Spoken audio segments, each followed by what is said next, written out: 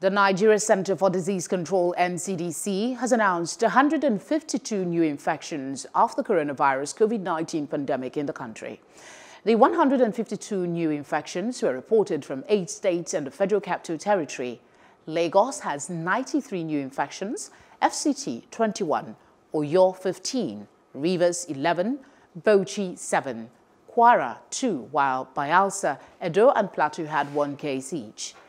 2 additional deaths were recorded as a result of the coronavirus complication, raising the death toll in the country to 1,160.